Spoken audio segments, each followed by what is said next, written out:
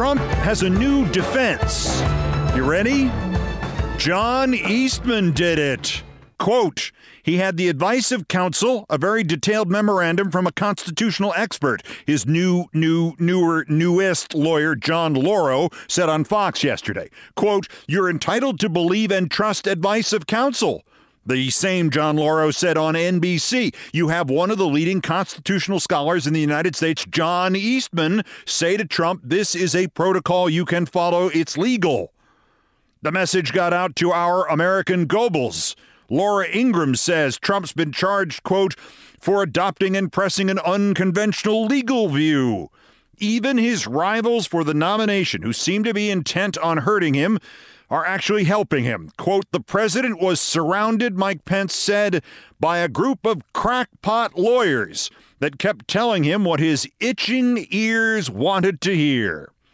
Crackpot lawyers, itching ears. Those fit in with what I observed yesterday, which was that the Jack Smith charges and the hints in the document leave Trump with really only one defense, quote, I'm an idiot. 2 of the 4 categories of charges on which Donald John Trump will be arraigned in Washington at 4 p.m.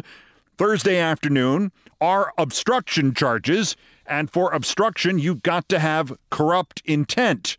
And if you can prove it was not your corrupt intent, but somebody else's, somebody like, let's just say, for the sake of argument, at random, John Eastman, then you might beat the obstruction charges and undermine the other charges as well. You eliminate criminal intent, or as that lawyer John Lauro put it to the blankly nodding anchors on NBC, quote, that eliminates criminal intent.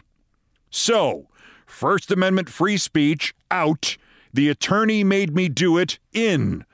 Please enjoy the new Eastman plan. Plan on John Eastman taking the fall. Well, this is clear to pretty much everybody not named John Eastman. It seems to have not yet occurred to John Eastman because his lawyer went on CNN last night and said his client would be happy to cooperate with Jack Smith, but, quote, if by cooperation you mean flipping on Trump or providing incriminating information, then absolutely not, simply because those aren't the facts of this case as it pertains to Dr. Eastman. Sucker! There is only one complication for the Eastman made me do it defense for Trump. And God knows this is day 3 out of hundreds and hundreds of days of this to come. And if he's already on defense number 2 on day 3, who knows where Trump ends up by trial. The complication, though, is that to prove that you broke the law only because you got really bad legal advice, really bad legal advice, you will have to testify yourself under oath. And the prosecutors will not ask you, Trump, only about John Eastman, or as we can now call him, unindicted scapegoat number 1. The line formed on the right, babe, the line for media to get into the District of Columbia Federal Courthouse, where Trump will be indicted again. It formed before sunset last night. There is still, I suppose, the remote possibility that Trump might think better of the spectacle and the schlep and stay home. Other January 6th defendants have been allowed to appear remotely for such preliminaries, but Trump cannot resist a spectacle. He would march loud and proud in full-on Norma Desmond slink to his own public execution. The complication here is that the Prettyman Courthouse in D.C. has a labyrinthine structure of tunnels and interior back routes, and for all I know, moats. I mean, who can say for sure it doesn't have moats? Designed specifically to bring a defendant in and out of a courtroom without anybody seeing him, except in the courtroom. There will, again, be no video. It's federal court, no still photography, just artist sketches. And no offense to them, but there is a reason that there is a word sketches and another word sketchy. There is no expectation that we will get a repeat of Miami, where it turned out not to be just a handful of charges, but 37 counts. But the special counsel's office has already proved to have a certain panache going for it, with surprises and a notable ability to mesh legalese with pretty solid narrative writing in its charging documents, so who knows what they're going to do. Thus, after the formal indictment, Trump will be on the hook for at least 44 federal counts and a max of 505 years in prison. Or more correctly, John Eastman will.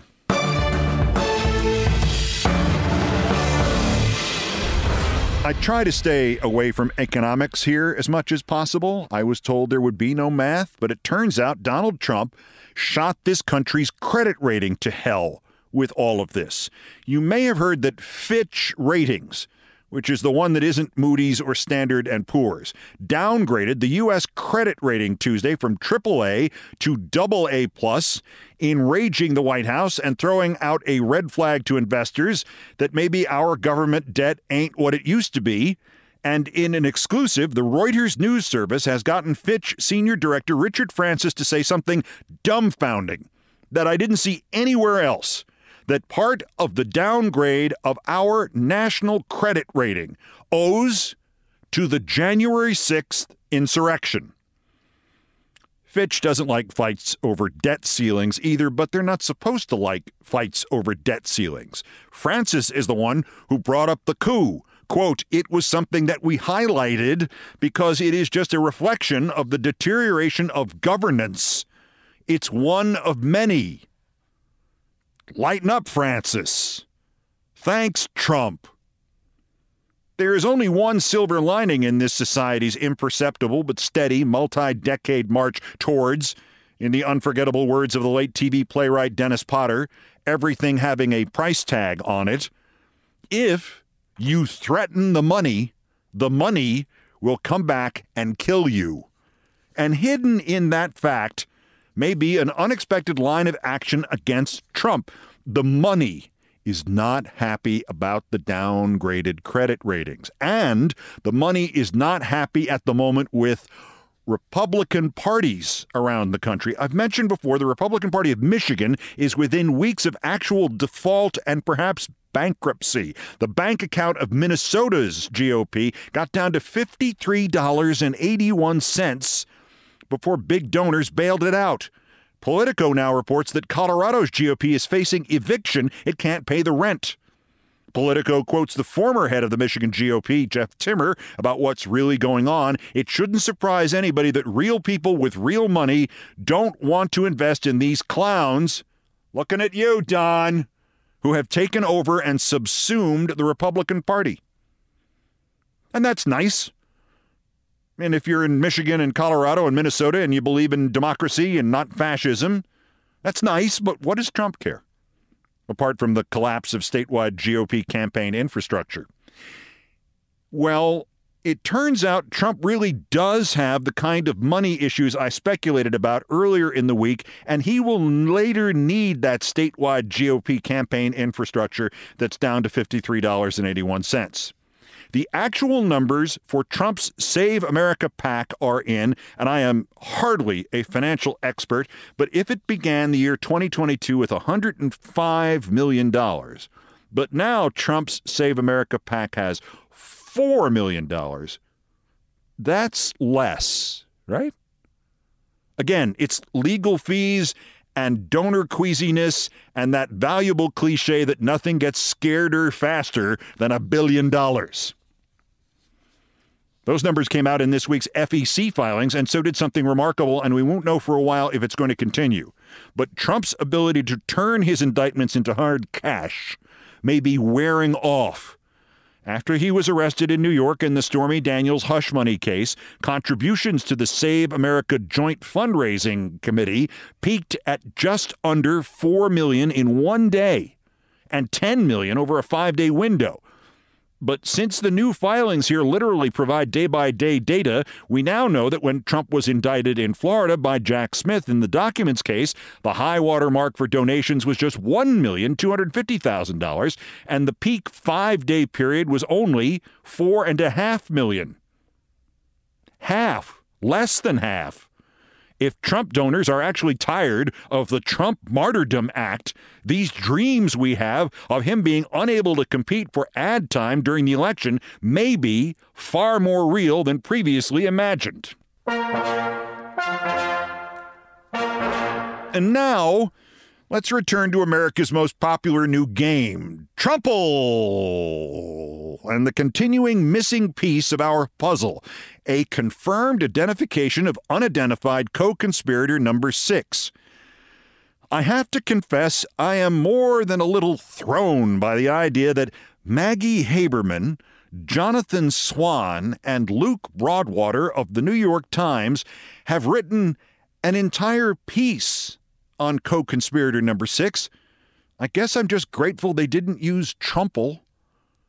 They have a different identification than I do, using materials not available to the rest of us players, and that's Maggie Haberman in a nutshell.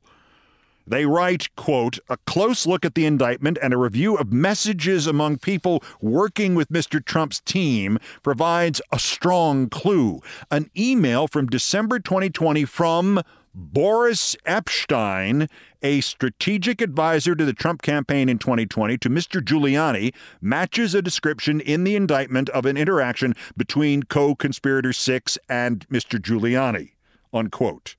And again, Giuliani is co-conspirator 1. Resuming the quote, "The email sent on December 7, 2020 and reviewed by the New York Times." In which section was it reviewed? I never laughed so much. The email sent on December 7, 2020 and reviewed by the New York Times was from Mr. Epshteyn to Mr. Giuliani and Mr. Giuliani's son, Andrew, and had the subject line, "Attorneys for Electors Memo."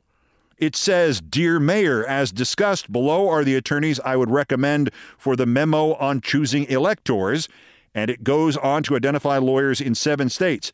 Paragraph 57 of the indictment says that co-conspirator 1, Mr. Giuliani, spoke with co-conspirator 6 regarding attorneys who could assist in the fraudulent elector effort in the targeted states, and received an email from co-conspirator 6 identifying attorneys in Arizona, Georgia, Michigan, Nevada, New Mexico, Pennsylvania, and Wisconsin. Those are the 7 states in the email that Mr. Epshteyn sent to Mr. Giuliani, and that was reviewed by the Times, unquote. I had a seat on the aisle for this email. It's not a bad argument. It's good research, but there's just one hitch.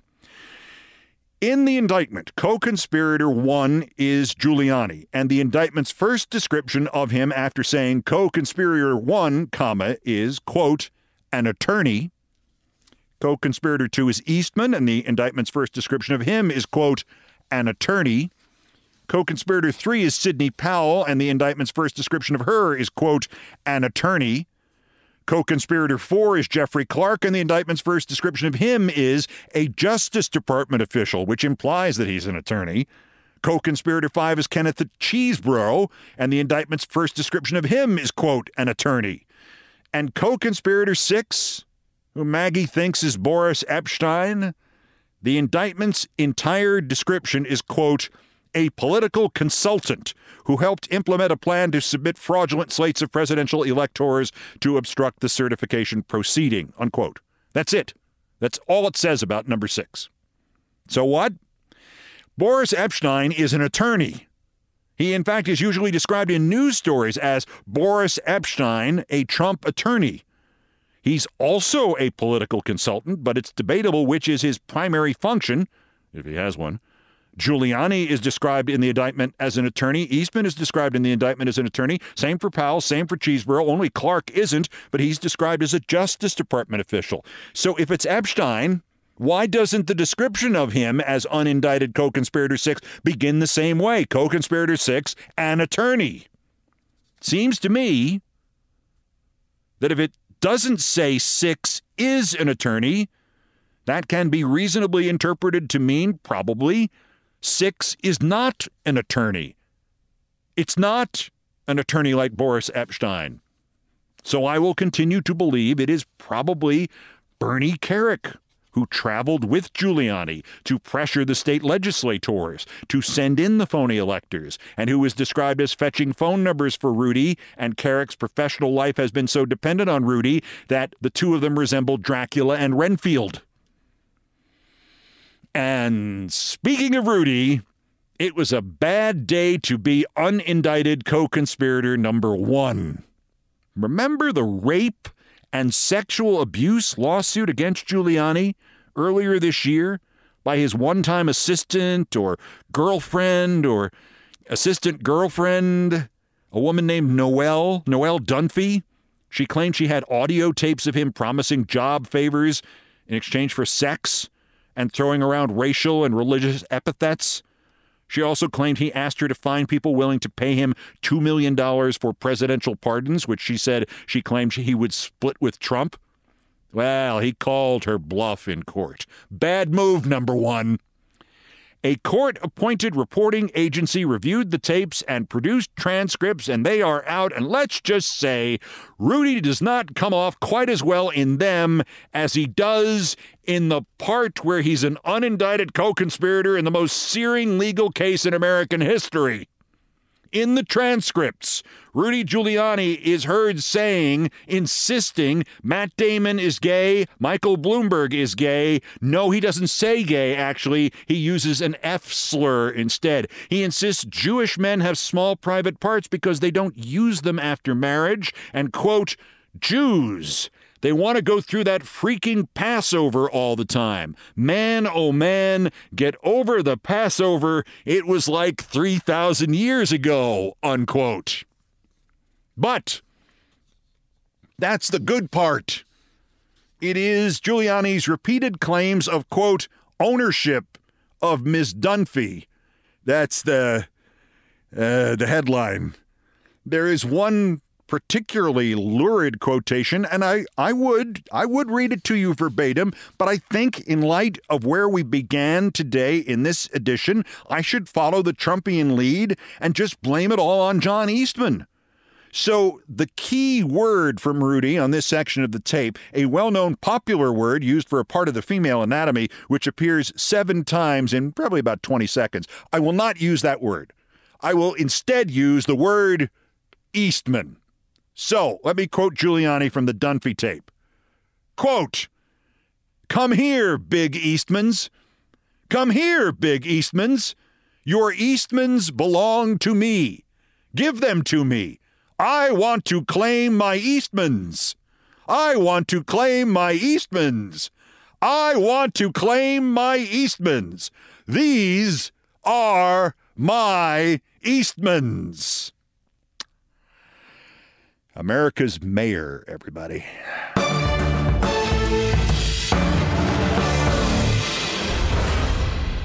Also of interest here, and how do you follow that? Well, you go from one boob to another. I wonder if Joe Rogan will blame Eastman too. Goes out and not only says it's a, quote, fact, unquote, that intelligence agencies provoked people to go into the Capitol on January 6th. Also says Ray Epps, quote, clearly instigated. And I guess nobody told old Uncle Fester Joe that Ray Epps has just sued Fox News for millions for the same crap. That's next. This is Countdown. Eastman's. This is Countdown with Keith Olbermann.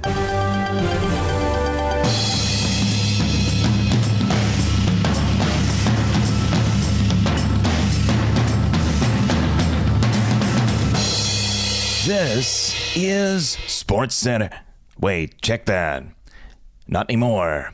This is Countdown with Keith Olbermann. In sports, 37 days ago, Domingo Germán of the New York Yankees threw what was just the 24th perfect game in the 153-year history of Major League Baseball. Today, he is at an inpatient treatment center for alcohol abuse, placed on the team's restricted list, almost certain to not appear again in a Yankee uniform this season, if ever. Germán's survival is obviously the issue at hand, but from a baseball sense and a superstition sense, this underscores the bizarre reality that there seems to be something of a perfect game curse. 24 perfect games, no one has ever thrown 2, and despite the magnificence of the accomplishment, only 1/3 of those pitchers reached the Baseball Hall of Fame. The first 2 perfect games were thrown in a 5-day span in 1880, and both of those pitchers would suffer arm injuries within 1 year and have to give up pitching. Dallas Braden pitched a perfect game in 2010. He only won 8 more games in his career. Philip Umber pitched one in 2012. He only won 4 more. And even the great Sandy Koufax could not escape. He pitched a perfect game in 1965, but made only 50 more starts in his career before having to retire young because of injuries. And Herman's New York Yankees are still having a better week than the crosstown New York Mets. Not only did the Mets punt on their season, trading 6 of their 26 players at the trade deadline in exchange for minor leaguers, but now they are in a controversy involving one of the stars they dealt away, and either he is making stuff up or team owner Steve Cohen is. Max Scherzer told the website The Athletic that before he agreed to waive the no-trade clause in his contract, he talked to both Cohen and the team's general manager, Billy Epler, about the franchise's short-term direction. Quote, "I was like, okay, are we reloading for 2024? He goes, no, we're not. Basically, our vision now is for 2025, 2026, 25 at the earliest, more like 26. We're going to be making trades around that." I was like, so the team is not going to be pursuing free agents this offseason or assemble a team that can compete for a World Series next year? He said, no, we're not going to be signing the upper echelon guys. Scherzer says the owner, Cohen, then told him, quote, exactly the same thing, kind of verbatim.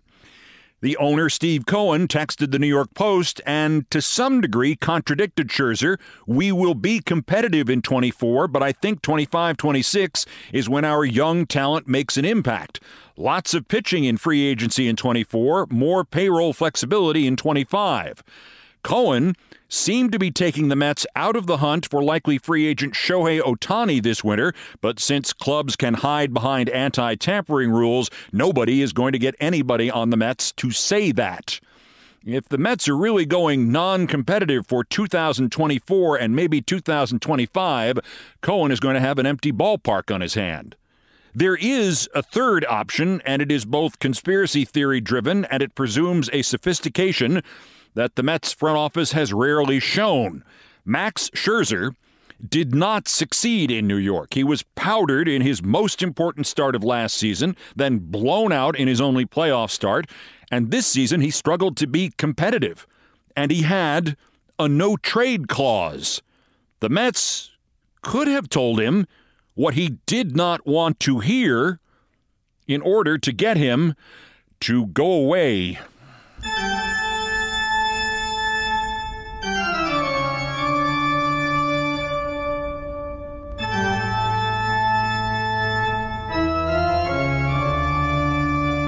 Still ahead on Countdown. It's 44 years now.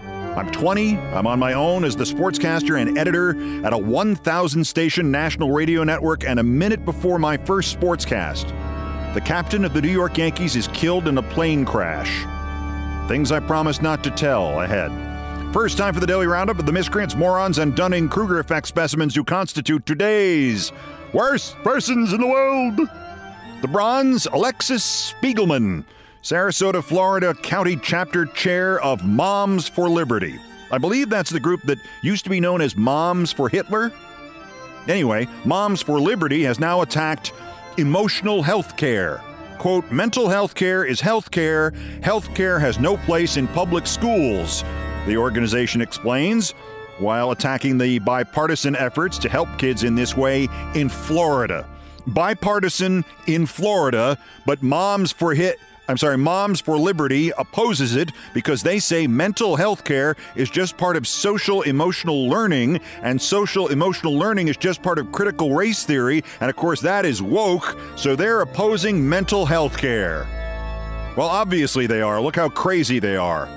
There used to be this running joke on the TV series All in the Family in which Edith Bunker's cousin Maude would look at Edith's husband Archie Bunker and say, "Still fighting mental health, huh, Archie?" And now people are actually doing it. The runners-up, Warner Brothers. Sure, after hundreds of millions of dollars in opening week ticket sales, Barbenheimer seemed like a good idea, and replying positively to the Twitter mashup of the guy playing Ken, but he's got an atomic bomb hairstyle, and you write, "This Ken is a stylist," seemed like a good idea. And then no Barbenheimer started trending in Japan, and that's when the Warner Brothers publicity department remembered that Sunday is the 78th anniversary of the atomic bomb being dropped on Hiroshima, and Wednesday is the 78th anniversary of the atomic bomb being dropped on Nagasaki, and this whole Barbenheimer thing and social media images of walls of flames and mashups of atomic hairstyles, that registers a little differently in Japan. The Japanese Twitter account for Barbie railed at the U.S. Twitter account for Barbie for the atomic bomb hairstyle tweet, and Warner Brothers apologized, and still they have not asked themselves this other question. Why again are we premiering Oppenheimer in Japan 2 days after the anniversary of Nagasaki? But our winner, Joe Rogan, Uncle Fester, America's leading poisoner of the minds of the especially stupid, Joe Rogan has now explained that, quote, "The January 6th thing is bad, but also the intelligence agencies were involved in provoking people into the Capitol building. That's a fact," unquote. Narrator, it wasn't a fact. And also, Joe Rogan couldn't tell the difference between a fact and his own ass. However, Uncle Fester may have gone too far this time. He also decided to invoke Ray Epps. Noting others at the Capitol was arrested, Spit for Brains said, quote, "This guy wasn't. All these different things saying Fox News has unjustly accused him of instigating when he clearly instigated. He did it on camera. I don't know if he was a Fed. I know a lot of people think he was a Fed." Narrator, he wasn't a Fed. But you know what Ray Epps is, Joe? He's extremely litigious. His lawyer has already dropped a few hints. He's already sued Fox for millions, and he's willing to sue Joe Rogan. You guys need any help on this? Please sue him. Please, please, please, please, please, please sue him. Joe, I'm afraid of vaccine needles, Rogan. Today's worst person in the Uncle Fester world.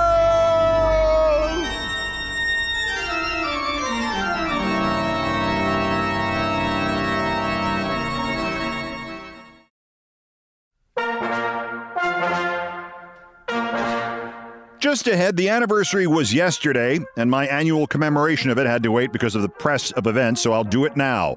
Because today, even 44 years ago, was the day after, when we sat there, 51,000 of us, still in stunned silence, as the New York Yankees tried to process the death of Thurman Munson, their captain. And the day before, as a 20-year-old rookie network sportscaster, I had to cover it. Next. First time to feature another dog in need. You can help. Every dog has its day, and for once, not a mention of the word death or asking for your money. Just a dog in need of a family. Theo is 18 pounds. He's a Shih Tzu Maltese mix, maybe. Looks like a giant Maltese with some brown in his white coat. He's 5, and he's had a rough couple of years, but he's healthy now and happy and looking for his forever family. He's being fostered in Queens in New York, so an East Coast adoption would be great, and he's probably okay with another dog in the family. You have to apply for him with American Maltese Association Rescue, and you will be vetted thoroughly, but Theo is worth it. I'll post the link and his photo on my Twitter feeds. Theo thanks you, and I thank you.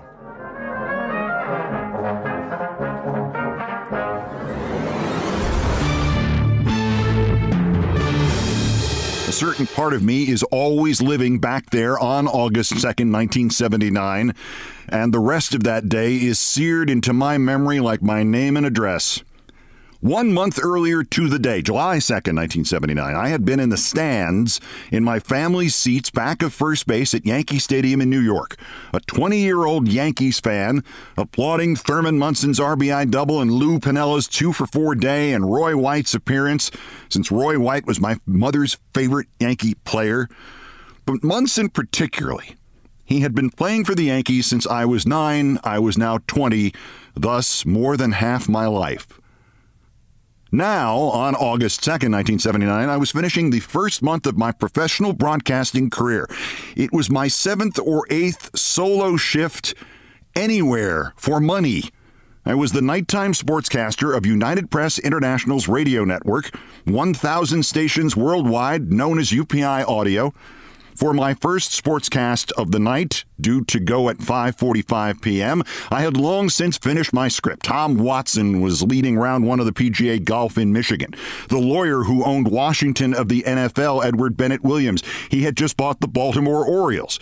There was an Expos Cubs matinee, a baseball game in Montreal, that prevailed through 3 rain delays. It was just about 5:43 p.m. Eastern Time, and I was making the short walk from the little sports cubbyhole to the little main on-air studio in UPI World Headquarters in the Daily News Building, or if you saw the movie, the Superman Building on 42nd Street in Manhattan. I was just walking past the bank of thermal printers, each making their sluggish, muted honking sound as they slowly printed stories out onto what wasn't really paper. There was the main UPI wire, the UPI Sports Wire, the UPI Business Wire, the UPI International Wire, the UPI Radio Wire, several internal message wires via which the UPI bureaus around the world could communicate with headquarters in New York, or as it was abbreviated, NX. Those message wires were the 1979 equivalent of texting. As I got within a foot of these machines, one of them made a noise I had never heard before, a series of 10 really loud bells. As I moved over to see what the hell they could mean, the news editor, Frank Rayfield, came over to check as well. We saw the words simultaneously. We gasped simultaneously. Cleveland Bureau to NX, Thurman Munson, catcher captain, New York Yankees dead, piloting private plane, Canton, Akron Airport, 30. Still, it stuns me to read those words aloud. As soon as they finished printing, Cleveland sent it again. The bells went off again. I could see I now had about a minute until I went on the air. The editor pointed this out to me. You'll have to ad-lib the sportscast, then come out here and do a voicer. Just talk about his career. Keep repeating that it's a bulletin, that he's dead, and that he was piloting a private plane. You know anything about him and planes?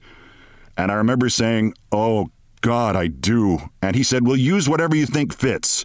If more details come in, I'll bring them in to you. I'll try to get somebody at the airport for some sound. I don't remember anything of what I said on the air that night, nor in the special report, the voicer the editor had me record as soon as I finished that live sportscast. It was all recorded. I never wanted to hear any of it. I never wanted to keep any of it. I have basically the rest of my career on tape, but I knew my youth was over right then. Thurman Munson had joined the Yankees when I was 9 years old, literally more than half my life ago. He was the first good rookie I ever saw added to my team. My family was convinced he looked like my mother's cousin Billy. I met him a couple of times, had photographed him once, interviewed him once. He was gruff and forbidding, but I had never had a problem with him. What I knew about him and his plane, I spoke of as generically as possible. In my mind, I flashed back to lunch in the press room at Yankee Stadium 4 months earlier when I was still in college, with my friend Rick Cerrone, the editor, not the catcher. Munson, Rick said, almost surreptitiously, leaning in toward me over the little table. Munson is flying his own plane back home to Ohio on, like, every day off. The Yankees are terrified. He's not as good a pilot as he thinks he is. Honest to God, one of the executives is trying to get George, that would be George Steinbrenner, the owner, to trade him to Cleveland just so he'll get out of the damn plane. They're all terrified he might wind up killing himself. I don't know how many special reports I did 43 years ago today, in addition to a new sportscast every hour. Later, a friend of mine from college who didn't even know I'd gotten the job as a sportscaster, I was so new there, told me he was driving in Buffalo, listening to the all-news station on the radio. He heard them say Munson had been killed, and with more, here's Keith Olbermann in New York, and he said he almost drove off the road because of the double shock. And I do know my boss, Sam Rosen, who did the morning shift and would have only gotten home from it around 1 or 2 p.m., he came back into the office to supervise things and to put together a long memorial special to feed that the 1,000 stations that used our stuff would all use. I was so glad to see Sam that day, and then he handed me a piece of paper. Those are the home phone numbers for Lou Piniella and Roy White. Call them. Try to do interviews. Be gentle. Record first, ask later. Like Munson, they had played in that game a month before. Really was my last as a fan. Roy White had been with the Yankees since I was 6 years old. Lou Piniella answered his phone, and somehow I asked him if he would talk to me for 2 minutes, and he did. And almost immediately, he burst into tears. There was such raw, immediate, brutal pain in his voice. I did the only thing I could think of. I said, listen, you should not have to do this all night. I will make copies of this interview and give it to the other radio networks so they will leave you alone. And only then did I think to ask my boss, Sam, who, by the way, still does the New York Rangers games on TV, if that was okay. And mercifully, Sam said it was a great idea. When I called Roy White, and Roy White was literally on the Yankees the day I became a Yankee fan, he begged me to tell him that they had discovered some kind of a mistake, that Thurman Munson was not dead. Both he and Piniella were blunt, but gentle and courteous. And I did make copies of the interviews, and I can see myself handing a cassette to a guy from NBC Radio named Mike Leventhal, who ran a kind of cartel, almost a black market, among New York radio sports reporters. Those interviews, the parts with Piniella and White, not me, were all over radio that day. I also remember discovering after 3 or 4 hours of literally working nonstop that I had never really known what that meant before. I remember I was supposed to be done at 11 p.m. That was the end of the shift, but I stayed until 1 a.m. and I just barely made the train, the last one of the night, back to my house. I remember my boss, Sam Rosen, talking to our stringer in San Francisco, a fellow named Rob Navius, and he said, they're killing my team. I should go to Mexico and smoke myself blind. The things you remember at a time of stress and tragedy. In my youthful misunderstanding of how these things worked, I found myself coming back to the thought that I had somehow failed Thurman Munson by not telling somebody about that Yankee fear from April, that he was not as good a pilot as he thought he was. Although even then, I asked myself, who were you going to tell? There are 2 postscripts to my story of the 20-year-old me covering the night Thurman Munson died. 20 years later, I was hosting baseball's Game of the Week on Fox, and I asked my producer what we were doing for the Munson anniversary. He asked, what anniversary? He was younger than I was. I had to explain it to him, even then. You want to write something we can pre-produce, like a minute and a half? Minute and a half. I did it. Didn't think much of it.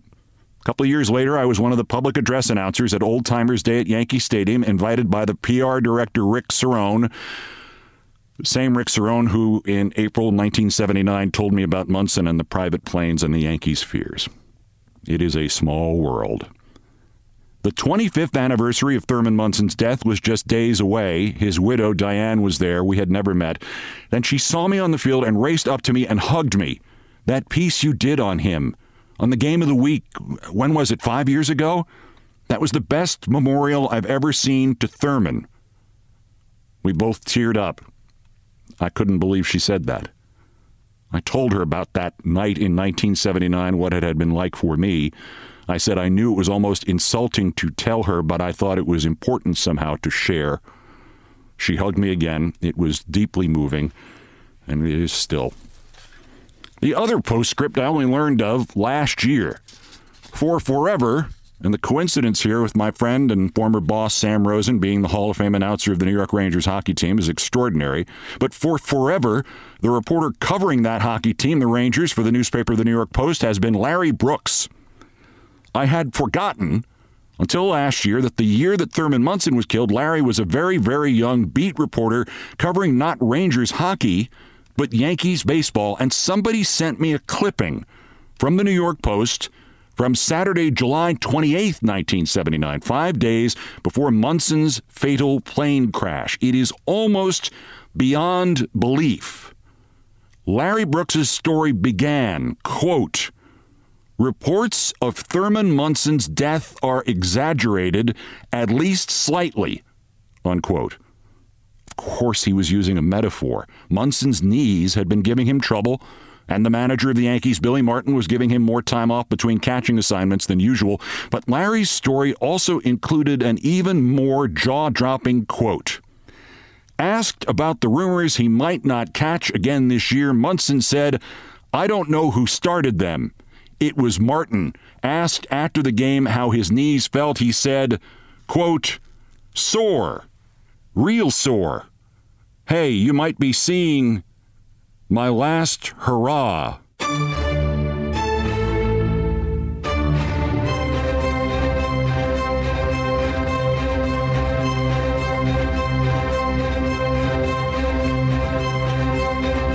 I've done all the damage I can do here. Thank you for listening. Here are the credits. Most of the music was arranged, produced, and performed by Brian Ray and John Philip Chanel.